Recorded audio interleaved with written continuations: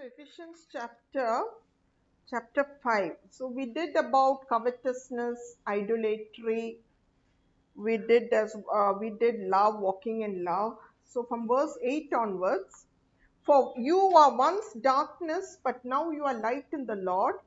Walk as children of light, for the fruit of the Spirit is in all goodness, righteousness, and truth, finding out what is acceptable to the Lord. If you could just, we'll stop at that verse 10, finding out what is acceptable to the Lord.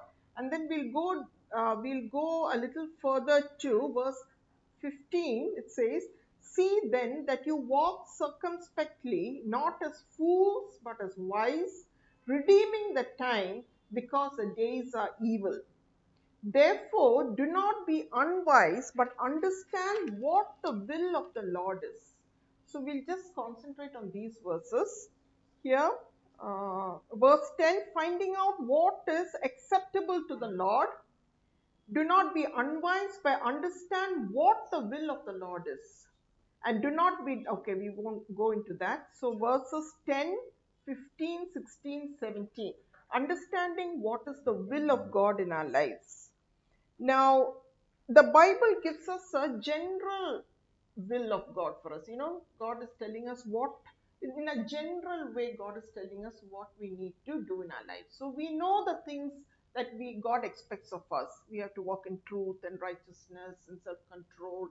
We know all that, okay? All the good deeds, assembling together, love one another, do not be drunk with wine, but be filled with the Holy Spirit, be led by the Holy Spirit. So this is something God wants for all Christians. So we all know what God wants for all Christians. But there is something, there's a deeper walk with God. Like, how do I know which career I must take? How do I know whom I should marry? How do I know whether I should go for this particular function? How do I know whether this is the will of God? So, God wants us to walk in such a way that we are always walking in the will of God. Now, it doesn't happen for everybody.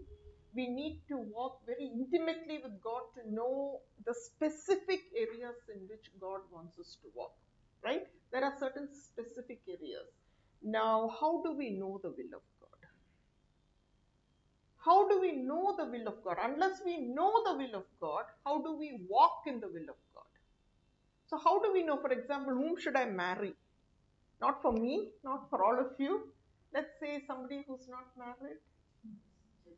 You're married. No. So if you wanted to know if you wanted to know from God whom you should marry, what would you do? It's not in the Bible. See, don't do things like, just open the Bible and suddenly the name Ruth comes and you say, no, no, no, God wants me to marry Ruth. See, all that is it's a kind of playfulness, which is, and then you go and marry Ruth, and Ruth may be the wrong person for you, okay? Or you just again Esther, and there may be an Esther. Oh, your name is Ruth. I didn't like that. Yeah, okay. Or an Esther, I'm talking of the names in the Bible, Rebecca, you just open the page and then you think that is God's will. That's not God's will. But how would you go about finding out God's will? What does he mean by saying, do not be unwise? Find out what is the will of God. How do you find out God's will? See, now let's take the examples in the Bible. Abraham. God told Abraham, I'll give you descendants like the stars of the sea. Okay? I'll multiply your descendants. How long did Abraham have to wait till he got Isaac? 25 years. In between, sometime before that, Sarah gets impatient and says, look, I think I waited enough. God has promised. I'm sure what God said is true. So why don't you sleep with Hagar, my maid, and you can have descendants through Hagar. Now, did Abraham inquire of the Lord? Did he ask God, Lord, my wife is giving me an idea. Do you think it's good? Abraham never inquired of the Lord. And he went ahead with his wife's proposal, because in those days, having wives and concubines, nothing was wrong. It was nothing wrong What Sarah said was nothing very wrong in those cultures. So Abraham said, okay, God never said I'll give you a son only through Sarah. Maybe he has a plan to multiply my descendants through another woman. And he went ahead with it. Now, what happened to that particular phase of his life? He got Ishmael. Now, what happened to Abraham because of Ishmael? It wasn't the will of God. God wanted him to wait longer. He promised he would give a descendant through Sarah, not through Hagar. But today, what is the repercussions of what Abraham did? Many thousands of years. Abraham lived during 2000 BC. So today, what are the repercussions of what Abraham did? Ishmael is all the descendants of Ishmael are the Arab countries, and the descendants of Isaac is Israel. And even today, even those days, Isaac and Ishmael were at war. Even today, the Arab countries are still fighting with Isaac. And God didn't, God is so good when he loved Abraham because Abraham honored God. Abraham obeyed God. He told Abraham, because he's your son, I will bless him also. But he said, send him away. Sarah says you have to send him away. They're getting too proud. Just because she's born a son, she's getting too proud. My maid is trying to prove that I am better than you because you are barren and I have given Abraham a son. So Sarah said they have to leave. And God told Abraham, yes, listen to your wife. They have to leave because I will give you another son. The son of promise was Isaac, not Ishmael. So even Abraham suffered a lot of pain because of his ungodly decision. Not just the Arabs and the Israelites who are living even up to today, they're still fighting with one another. But even Abraham suffered. Imagine sending away, at that time, Ishmael was the only son that he had known. Sending away a son who was born in his very old age. Even Ishmael would have been a very precious child to Abraham. And Abraham just obeyed God and sent Ishmael away. Do you remember how he sent Ishmael away? Just send this lady with a child with some water and some bread into the desert, trusting in God that God will take care of Ishmael. And God promised him, I will make him into a big nation. But the problem started from the time Ishmael was born, right? So it was an ungodly decision, something that God had not intended, but Abraham did it. And today we are still seeing Ishmael and Isaac fighting. In fact, both of them came together to bury Abraham. When the father died, both Ishmael and Isaac came to bury Abraham, but they were always at loggerheads. It's two different religions fighting with each other even today, right? So that was one ungodly decision that Abraham made. Anything else you can remember in the Bible? There was only one person who perfectly did the will of God, and that was Jesus Christ. He said, I do nothing of my own. Whatever I see my Father doing, whatever He tells me to do, I do. I do nothing of my own. Jesus Christ was the only one who perfectly did the will of the Father. And what do you mean by perfectly doing the will of the Father? You won't believe what it means. It means everything that you do every day, everything you say every day is in accordance to the Father's will. I don't know whether you've read this book, but it's called Breakthrough. It is by one of the founders of YWAM. YWAM is Youth with a Mission. It's an international organization. So I forgot the name of the person who wrote it. He was one of the pioneers of YWAM. And in those days, it was written in 1980s, where Rudolph something with R. The name of the book is Breakthrough, but it's an excellent book to understand how people work with the Holy Spirit. Literally, they do not even take an apple from the table if it is not in will with the Holy Spirit. And their major work was the pioneering work, going to communist countries, giving Bibles in communist countries. Very, very dangerous work. Like if you're caught, you're just killed, you're executed. Nobody, no trial, nothing, nobody will even know anything about you. You're just plainly executed on that day. So these people, they carry Bibles to all these countries. And communist countries, you don't know who's a spy and who is with you in this endeavor. You can be given over to the police and no word will be heard about you. So literally they have to listen to the voice of the Holy Spirit. You know what they will do? They will fast and pray and they will wait for the Holy Spirit to say the same thing to everyone in that group. Now, for example, they're going to Hungary. They're praying about when to cross the border. Now the Holy Spirit will tell at 5:30 you have to cross the border, because there'll be a change of petrol people, right? So the Holy Spirit is at 5:30. Now one person hears it 5:30, another person hears it at 6, and another person hears it at 7. They don't carry through. That prayer is lost. They go back because the Holy Spirit is a spirit of truth. He will only speak the truth. He cannot speak many truths to many people because that's not the truth. Many truths are not the truth. There is only the truth. Okay? So they will be fasting, they will be praying, and correctly the Holy Spirit will speak to them saying 5:30 cross the border. Now, we all know what it is to hear from God. What it is to hear from God, do we really get an audible voice? It is an impression. When we say God told us, what does it mean? There's an impression, right? It's a voice, but an inaudible voice. It's an impression that we have. We could be wrong. We could be wrong. So now these people cannot go wrong. If they go wrong, they'll be beheaded. They'll be executed. So they have to hear correctly. Now they have Bibles stacked in their van. It is illegal to carry a Bible into a communist country. Now, there is another thing. They will only speak the truth. If somebody stops them and asks them, what do you have? Do you have Bibles in your van? They cannot tell a lie and say, we do not have Bibles. They have to tell the truth and pay for it. So their prayer is, Lord, let not that person ask the question, because if he asks that question, we will only tell the truth. That's the commitment with which they go into this foreign country. One mistake they make, your life is gone. And they literally go thinking their lives may go, because we are all human. We may think we heard from God, but we may not have heard from God. We would have made a mistake, and because of that, we will end up in deep trouble. So he is one of those, the person who writes this book is one of the people who did a lot of pioneering work in Vivan.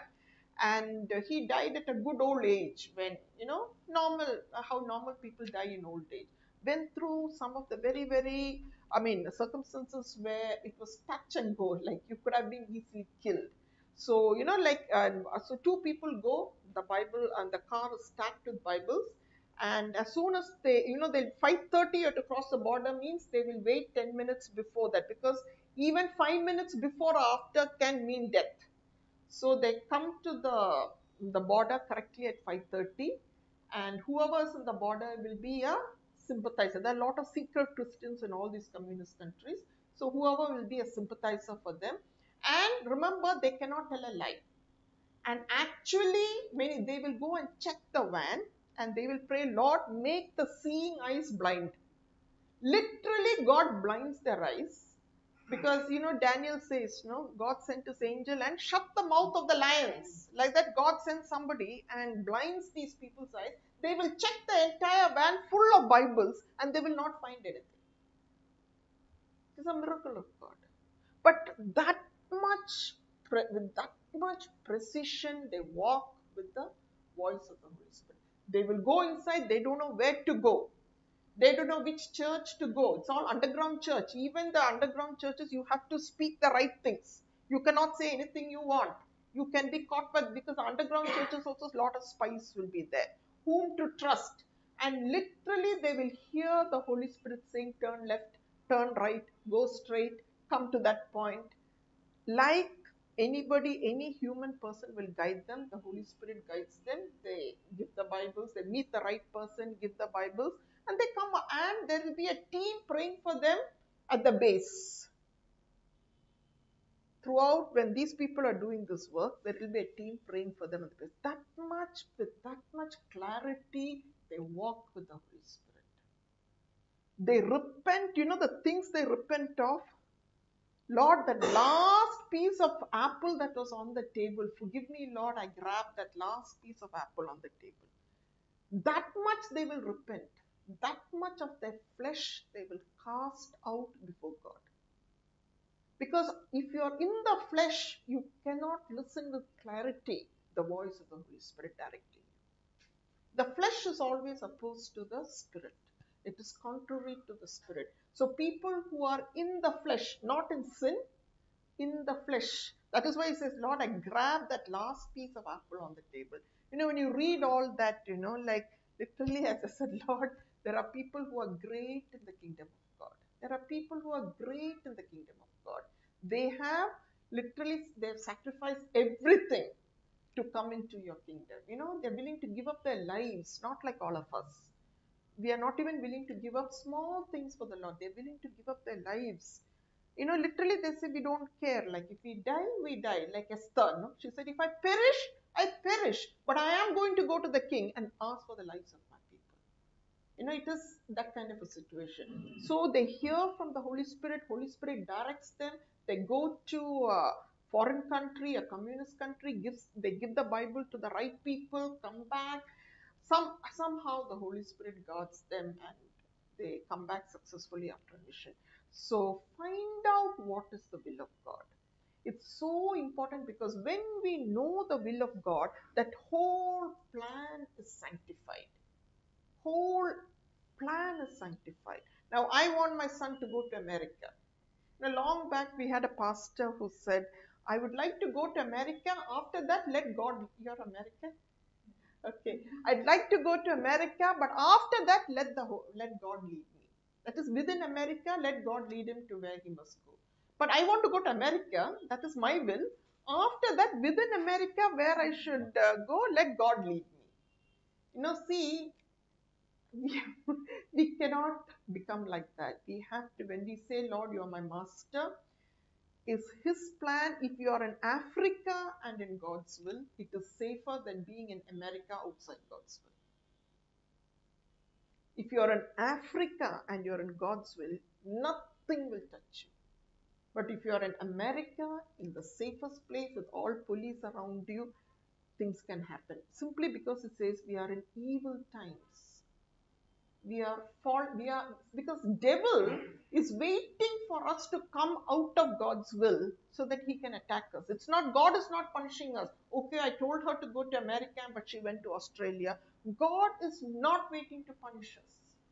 He doesn't want to punish us. He loves us too much. But Satan is looking, now she's in open territory.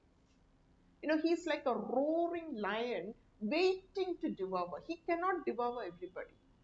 See, all those who are in God's will, we are like in a safety net. We are like in Noah's ark.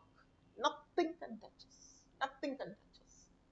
We are in the will of God. Is the safest place, even if it is the ark that is being thrown aside by all the floods and the water. Nothing will happen to you. You are out of the will of God. He's like a roaring lion to check who is outside the will of God so that he can roar and pounce on that person. So it's very, very important. It's a very important truth that we find out what is God's will and do what God tells us to do. Okay, now I picked up another incident. I think most of you may not know this incident. It is in the Old Testament, 1 Kings chapter 13. Can we take that? 1 Kings chapter 13. So this is a story. I don't know whether you all know about it. It's from 11, 1 Kings 13:11. It doesn't tell the name of the prophet. It says man of God.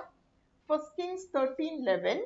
Now an old prophet dwelt in Bethel, and his sons came and told him all the works that the man of God had done that day in Bethel. They also told their father the words which he had spoken to the king. Okay, I think we have to go a little further. Okay, let's start from here. The man of God entreated the Lord, and the king's hand was restored to him and became as before. Then the king said to the man of God, come home with me and refresh yourself, and I will give you a reward. But the man of God said to the king, if you were to give me half your house, I would not go in with you, nor would I eat bread nor drink water in this place. For so it was commanded me by the word of the Lord, saying, you shall not eat bread nor drink water, nor return by the same way you came. So he went another way and did not return by the way he came to Bethel. First Kings chapter 13. So yeah, it starts, no, I started reading from verse 6. 6. First Kings 13. See, this is a story of Jeroboam and how he went. See, a king cannot go into he cannot minister, because a king, only the Levites can minister. So Jeroboam was not a king. He was, there was split in the kingdom between Rehoboam and Jeroboam. Rehoboam was son of Solomon. Okay, so there's a split in the kingdom. Now Jeroboam was the king of Israel. So now there is a man of God, his name is not given. And he tells the king, God has told me not to drink water or eat bread in this place, nor go back the same way as I came. Okay, this is something that God told the man of God, and the man of God tells the king. The king says, I'll give you a reward for what you have done. But he says, no, I do not want a reward, because God has told me not to do anything in this place, not to drink water also in this place. Now an old prophet dwelt in Bethel, and his sons came and told him all the works that the man of God had done that day in Bethel. Now there is another old prophet in Bethel, and his sons come and tell him what this man of God had done to Jeroboam and what he spoke to Jeroboam. And their father said to them, which way did he go? For his sons had seen which way the man of God went who came from Judah. And he said to his sons, saddle the donkey for me. So they saddled the donkey for him, and he rode on it and went after the man of God and found him sitting under an oak. Then he said to him, are you the man of God who came from Judah? And he said, I am. And he said to him, come home with me and eat bread. And he said, I cannot return with you, nor go in with you, neither can I eat bread nor drink water with you in this place. For I have been told by the word of the Lord, you shall not eat bread nor drink water there, nor return by going the way you came. Then this older man of God, the prophet, said to him, I too am a prophet as you are. And an angel spoke to me by the word of the Lord, saying, bring him back with you to your house, that he may eat bread and drink water. He was lying to him. Okay. So he went back with him and ate bread in his house and drank water. Now it happened as they sat at the table that the word of the Lord came to the prophet who had brought him back. And he cried out to the man of God who came from Judah, saying, thus says the Lord, because you have disobeyed the word of the Lord and have not kept the commandment which the Lord your God commanded you, but you came back, you ate bread and drank water in the place of which the Lord said to you, eat no bread and drink no water, your corpse shall not come to the tomb of your fathers. So it was, after he had eaten bread and after he had drunk, that he saddled the donkey for him, the prophet whom he had brought back. And when he was gone, a lion met him on the road and killed him. And his corpse was thrown on the road, and the donkey stood by it. See, literally a roaring lion. Here was a man given specific instruction from the Lord not to eat bread, not to drink water, not to go to anybody's house, not even the king's house. But another person lies to him. He says, I'm also a prophet, but God sent his angel and told me to bring me to your house. That's why Paul says, no, even if an angel comes and gives you another gospel, do not believe. Even if another angel comes and gives you a word of God that is not in keeping with the word of God, please do not obey. Because it's not that God is saying, okay, you drank. I mean, is it so insulting for God that you went and drank some water and ate some bread in somebody's house? I mean, obviously this man lied to him. He told, I have no intention of disobeying God. But he was taken in by this prophet who told a lie. So it is not God who ever wants to punish us. He knows we are frail. He knows we make mistakes. But when God says something, you don't obey those words, you will have to suffer consequences. Adam and Eve, from from the very beginning, Adam and Eve have had to suffer consequences of not obeying the word of God.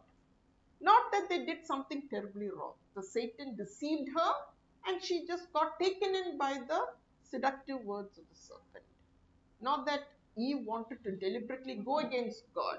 Adam ate, did what his wife wanted him to do, but still they had to suffer all the consequences of this sin. This man, he believed the lie of this prophet, and a lion came and mauled him. So this is I mean, it's a true story, of course, but it has got a lot of meaning for us that the devil is a roaring lion waiting to devour those who are outside of God's will. Those who are in God's will, a tempest comes, the whole world is flooded, nothing will happen to you like in Noah's ark, right? Noah's ark, the whole world was flooded. The water rose above the mountains. The ark was being tossed and turned in those reckless waters. Nothing happened to them, and all the animals that were inside were safe. You're safe inside God's word. As long as you're within the will of God, within the words of God are sanctified, they are holy.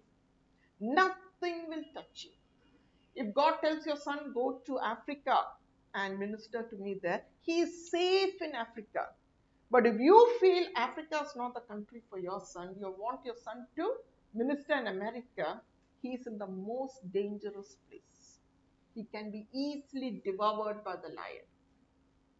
Parents make these mistakes so often.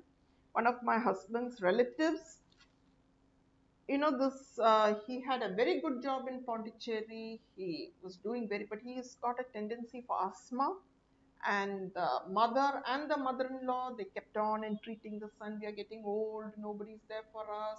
We want our son to come back to Bangalore and take care of us. And Bangalore is known to produce greater asthma, right? And because mother is crying, mother-in-law is crying, they decided to go back to Bangalore. And his asthma became so bad. He had a young daughter who was just 4 years old, and he died of asthma when his daughter was only 4 years old. And his wife was so depressed, she didn't want to live. I think she lived for 10 years after her husband died, and she also developed some problem and she died. So 10 years later, this girl was 14.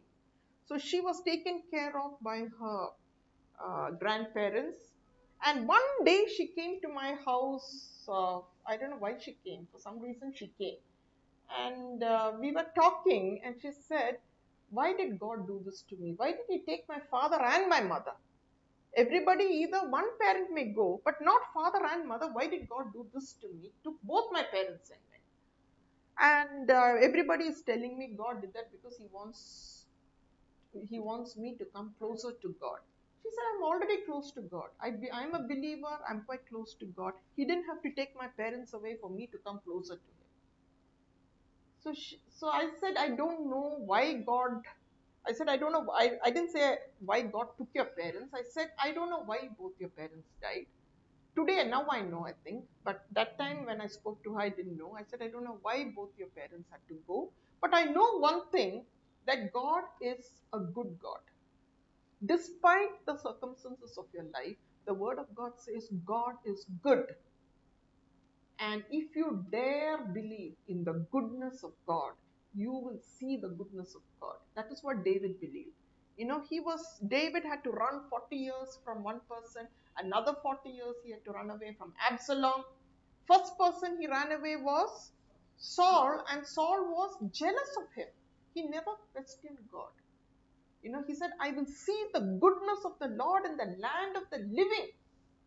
He mocked death and said, Lord, what's the use of dying? Because the grave cannot praise you. And I will see your goodness in the land of the living, not after I die. We will all see the goodness of God after we die.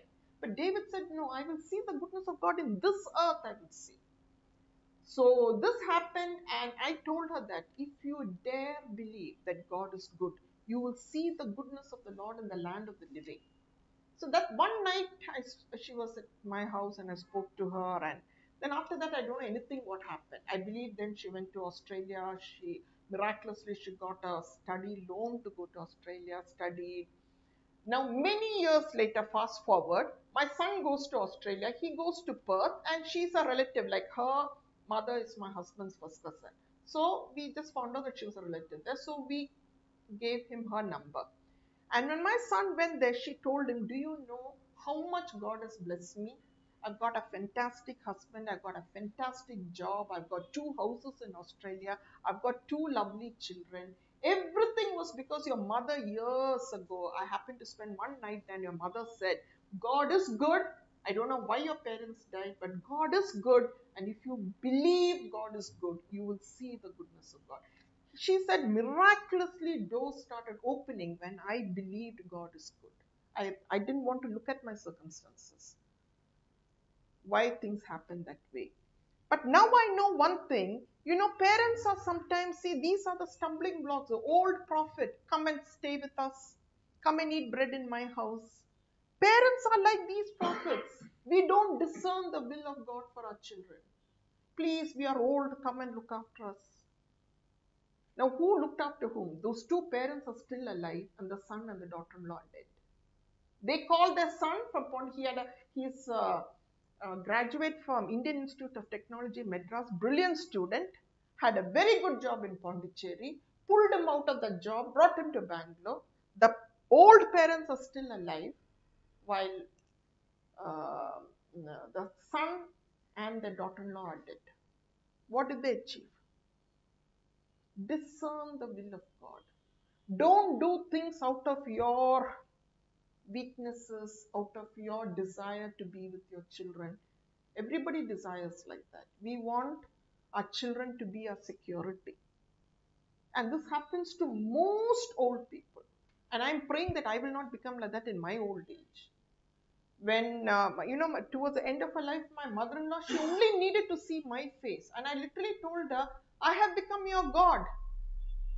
Because I am the person who gave her. If I am there in the house, she's very happy. I told her, I said, nothing will happen to you when I am outside the house. God entrusted you with me. So whatever happens to you will happen only when I am there with you. So don't worry. But still, no, as you grow older, you start getting insecure. You start getting scared. You don't see your son. Son is always in the hospital, so she got used to it. Daughter-in-law, she's seeing more often. And she's a believer. She's a person who really loves the Lord, but it is a human weakness.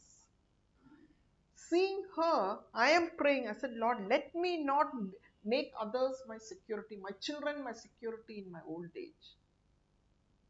In Isaiah, there's a verse that says, even unto my old age, you are my Lord, my God.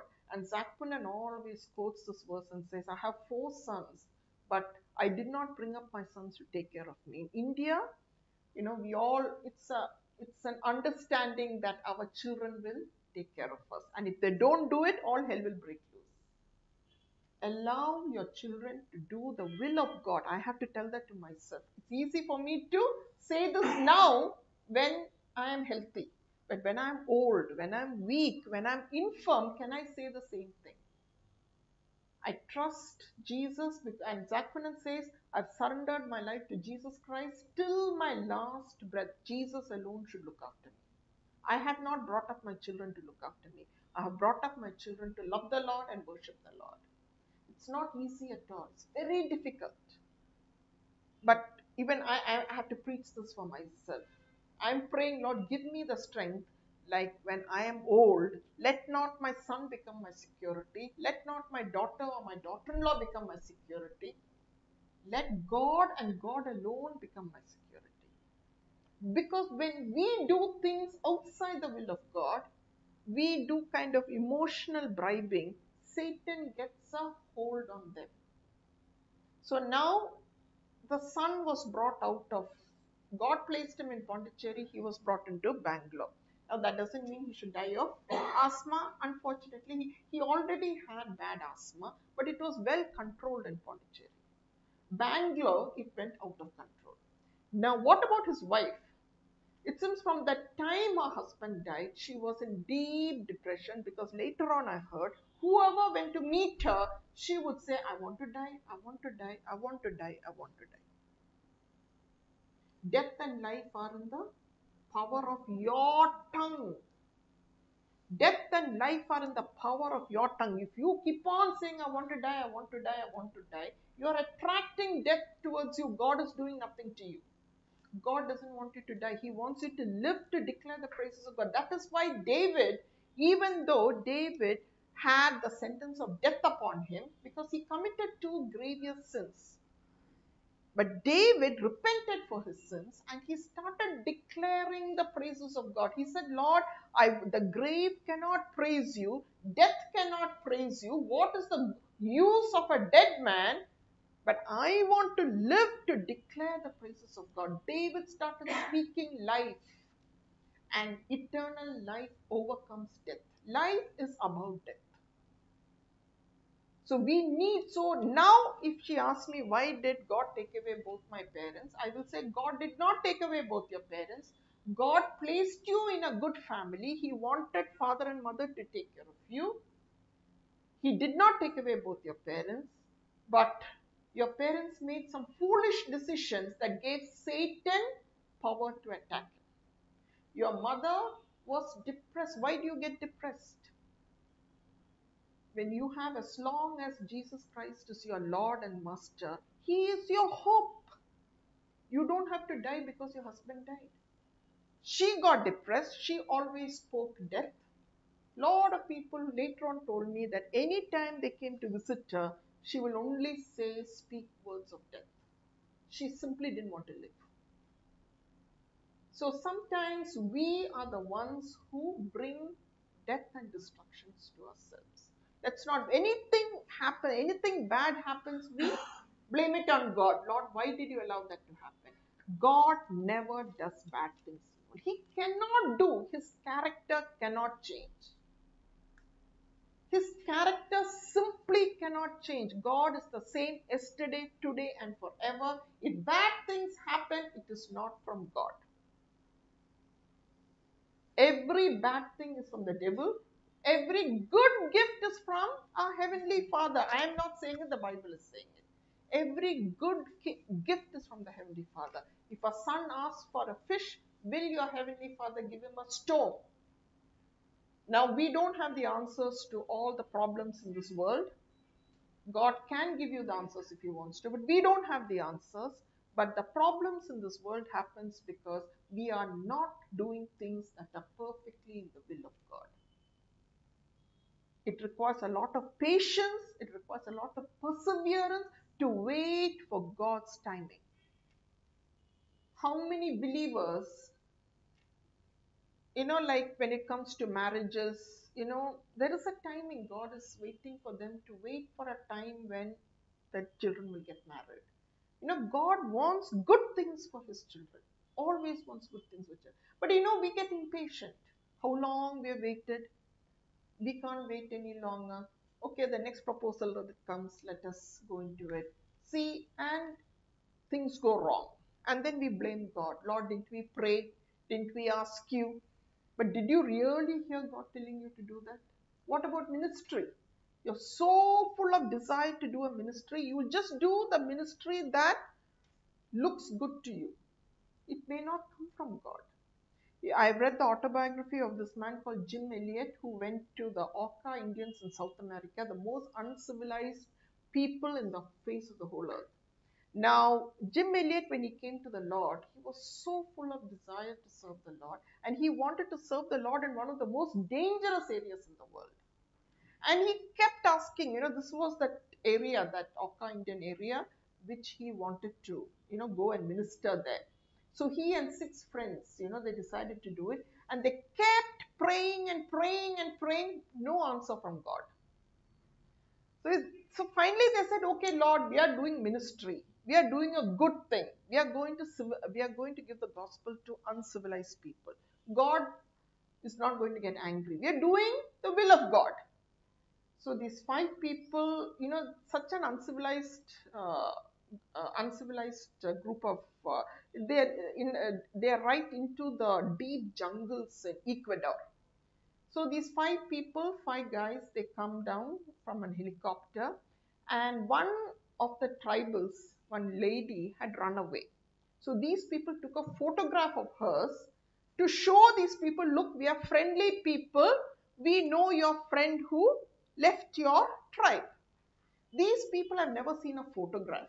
What they thought is these foreigners have come and flattened this tribal girl because they've never seen a photograph. So they thought they're doing a wise thing. They from the helicopter they dropped her photograph.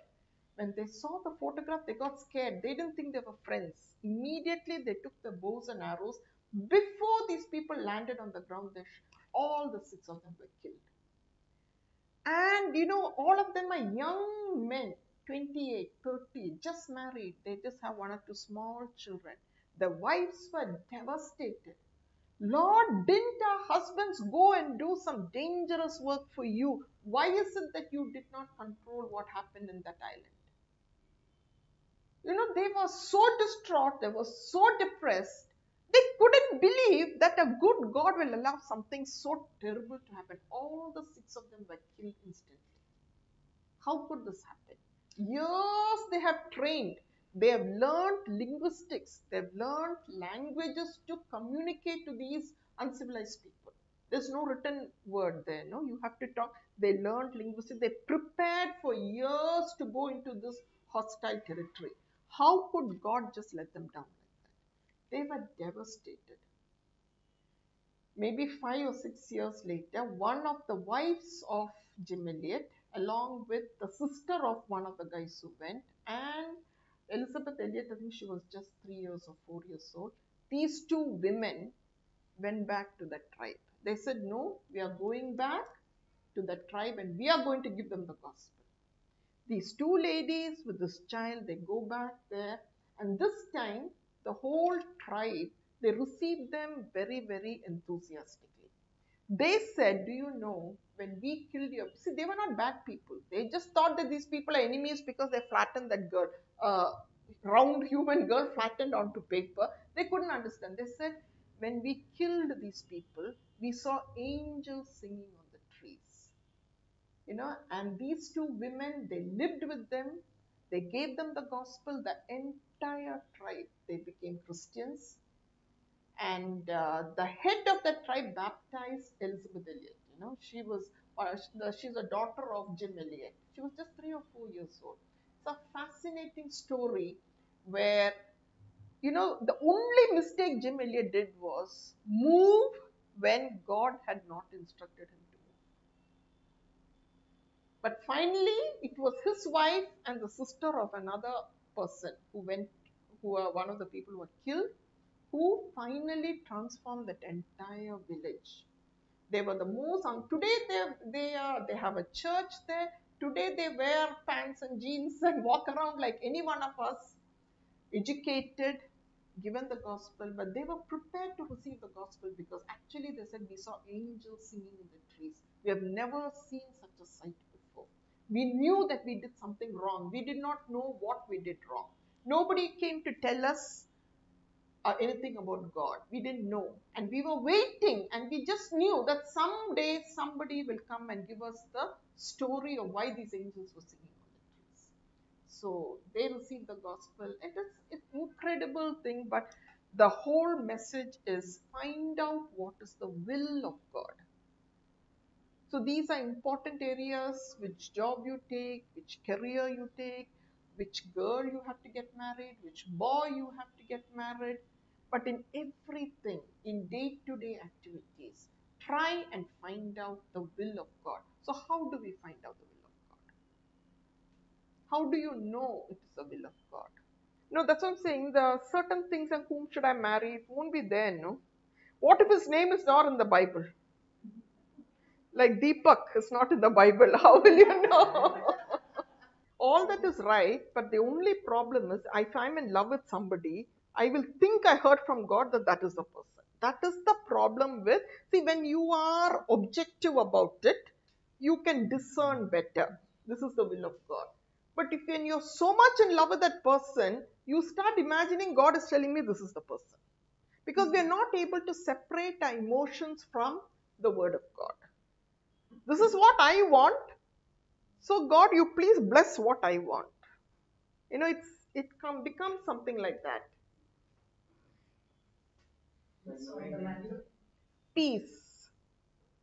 Yeah, everything what you're saying is right. Only thing, it's not easy to discern always. Our emotions get in the way.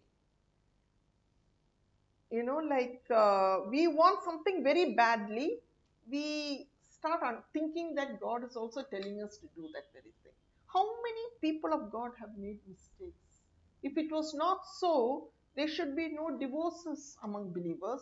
There should be no wrong things that have happened, like I start building a house and the whole thing crumbles. These things should not happen if God has led you to do that particular thing. God will not ask you to do something. He will not ask Noah, build the ark and later on go and break the ark. He won't do that. When God tells you to do something, it will be foolproof. Nothing can go wrong in that area. It doesn't happen like, God like a hotline. I just get hold of God. Now just tell me what should I do in this area. And then I keep the phone down and I get the answer.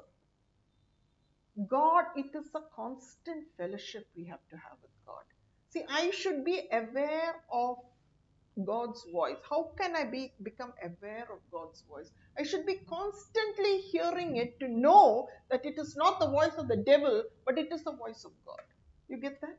There's no shortcut. You have to be constantly in fellowship with God.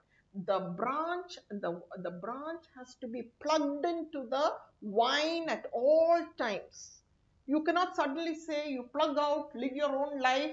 Okay, now I want God's advice. I go plug in, I get an answer, and I plug out. It doesn't happen that way. I have to be constantly aware of the voice of God. Let the peace of God remain with me. Now, there can be artificial peace also. If I want something badly, I can imagine the peace of God is in me and I might do the wrong thing. We have to confirm, we have to reconfirm, we have to reconfirm. Be very sure this is the will of God before you plunge into it. Like Abraham did not inquire of the Lord and he made a mistake which had lasting repercussions. You and I can do the same thing. We build a church, we have plans for the church, you have plans for your family, you have plans for so many things. And if you are walking out of the will of God or just walking in your own pleasures, I can tell you 100%, you may think you're hearing the will of God, you may not be hearing the will of God because the flesh strongly opposes the spirit. But a person who is consistently in fasting and prayer, and walking in the ways of God, not in the ways of the world, that person, you can be sure, will hear from God. Because there are two things that oppose the voice of God. One is the world and one is our flesh. So when you're fasting, our flesh is being stifled. And when you walk with God, we are not walking with the world. Either you're walking with the world or you're walking with God. Only two ways. If you're not for me, you're against me. If you're not walking with God, you're walking with the world. So the world and your flesh, these are the two things that cut into the voice of the Holy Spirit that may prevent you from hearing from God. But if a person who's walking in the Lord and given to consistent fasting and prayer, he will hear from God. So that is one very important thing. Then I would also say that the gift of discernment, there are many gifts recorded in the Bible. The gift of discernment, how to discern the voice of God. Now, Paul, when that girl who had the spirit of divination, she said, these are the men of God. She was telling the truth. These people are people who worship the living God. But Paul knew this came not from the Holy Spirit, but from an evil spirit. It was a spirit of divination. See, that is remarkable. You need to have such a strong sense of discernment to know, because they're telling the truth, right? So, how did Paul know that this lady is speaking the truth, but not from the Holy Spirit, but from an evil spirit? How did Paul know that? Because Paul was walking so closely with God. He said, imitate me as I imitate Christ. I will never tell anybody imitate me as I imitate Christ, because I know there are so many times I don't imitate Christ. But Paul was walking with the Lord. So, there is a sense of discernment.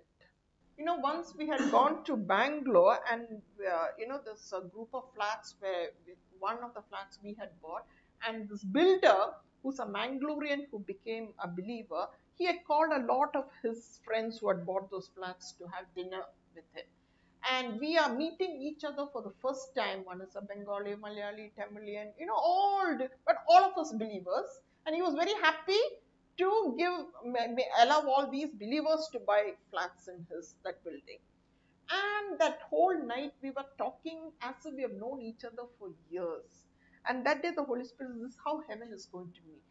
People from different nations and tribes, you're all going to sit together. And what is connecting you to all of them? It is the Holy Spirit, your brothers and sisters in Christ, simply because we are one with the Lord and the Spirit.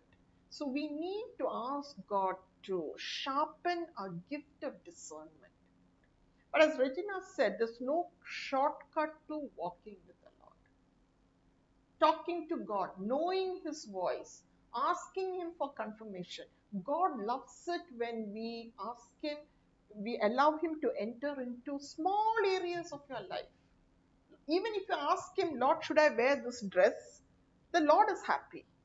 Like my daughter will ask me, Mark, can I wear this dress? I feel happy that she is, allowing me to enter into her sense of dressing.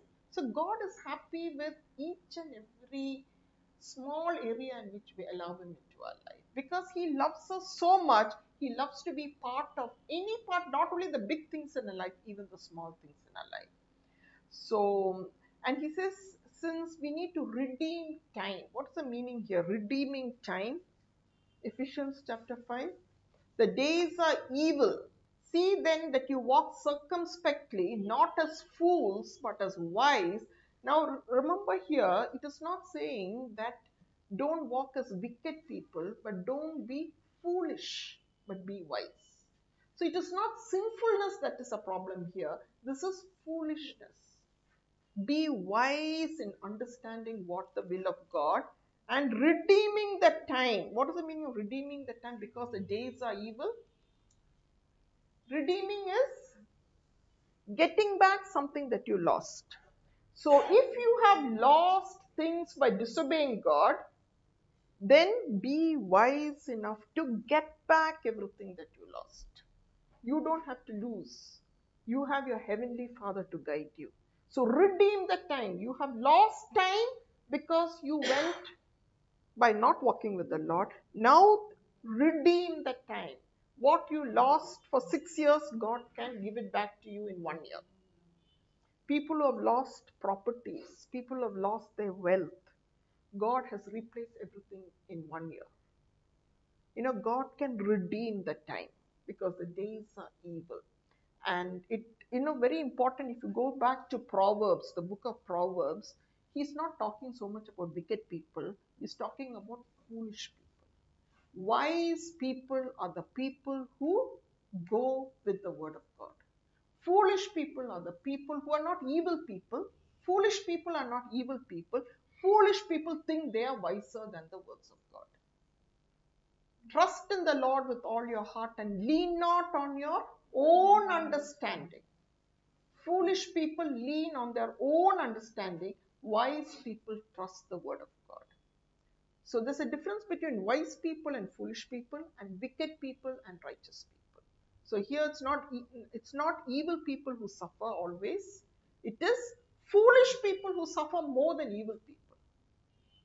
And who are the foolish people? Who lean on their own understanding without giving credence to the word of God. So we start this new year trying to find out what is the will of God in almost every area in our life. The more you allow God into every small area, the better your life is, more successful you are. Because God can give you wisdom in every area of your life. Even small things, what you should dress, what you should not dress, which shop to go, what to buy, which color to buy. You know, we go in our own understanding, we look at something, it's very beautiful, we come home, we wear it, we look so bad, we'll never wear it. Right? That in every small area. I am learning to do that for a long time. I'm bringing God into every area. The clothes you wear, I mean, in every area. What you eat. If I listen to God about eating, I don't think I would have put on so much of weight. So in every area, if you are able to allow the Holy Spirit, because God loves the whole of you, body, soul, and spirit. Every aspect of you, He loves, and He can redeem. If you have lost something, if you listen to Him, you can get it back in very short